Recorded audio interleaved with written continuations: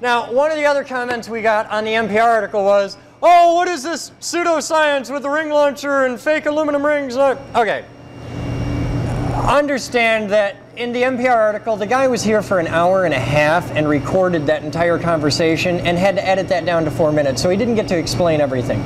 The ring launcher is not pseudoscience, it's actually very simple science, and here's how it works.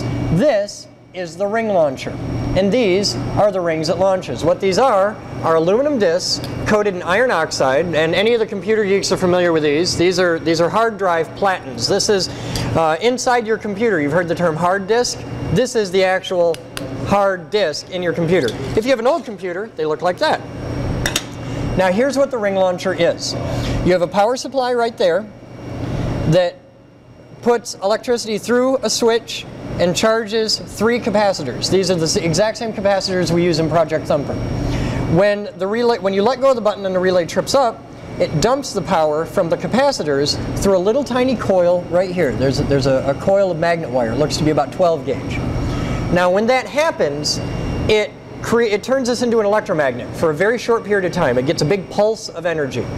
Now that creates an electromagnetic field that comes out, and if you put a disc of aluminum, which is not magnetic, you'll notice these don't stick together at all. But anytime you have a conductor with electricity flowing through it, it creates a magnetic field. So this conductor with electricity going through it creates a magnetic field, and when you put this, which conducts electricity very well but isn't magnetic on its own, in that field, this magnetic field from here induces a charge in here. So there's actually electricity flowing through this. It uses inductive coupling. When that happens, the electromagnetic charge in this ring is the opposite of the electromagnetic field here. So you have 2 opposing electromagnetic fields. And the way it works is you charge it up. I'm holding down the button and that's putting electricity into here. We're storing energy in the capacitors. And when I let go of the button, the switch here will trip. You'll see a little flash of light. And the energy from these will be dumped into the ring. And it goes bing. And it flies. That's it. It's a ring launcher. It's very simple physics. It's electricity in action. We have a little thing here because there's a high current pulse when it does that, and sometimes it welds the contacts together, so you tap this to make sure they're free.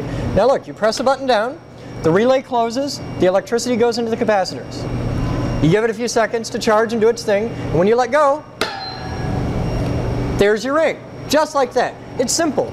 There's nothing moving here. Okay, I'll do it. We'll zero it out.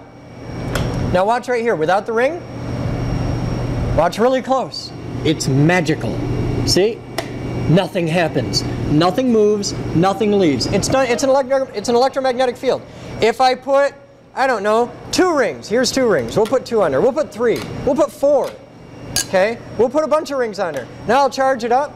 We'll give it a few seconds. It's doing its thing. It's just a little laptop power brick that we use to charge it. Okay? And then, see? They launch. It's a ring launcher. It really works. What happens if we put a whole bunch on there? Let's put a stack of them on there. I'll bet it. I don't know if it'll do them all. I've never tried this many before. Let's see what happens. It's research. Research is what we're doing when we don't know what we're doing. Okay, you ready? And yep. Launches all of them. Works great. Here, let's put a big one on there. We'll grab a handful more. We'll just...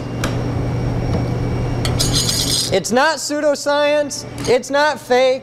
Nothing here is fake. Nothing here is CGI. All the sparks are real. All the lightning's real. All the rings are real. It's science, man. It's all about getting people excited and building stuff. That's what we do. You need to come here and get excited and get involved. You feel like one of those carnival workers, don't you? You're just...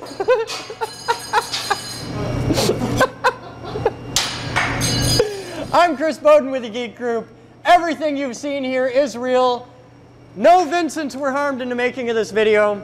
You guys have fun. We'll have more for you next time. More information on the web at www.thegeekgroup.org. Get involved, fill out a membership application, come be a part of our organization. We'd love to have you. See ya.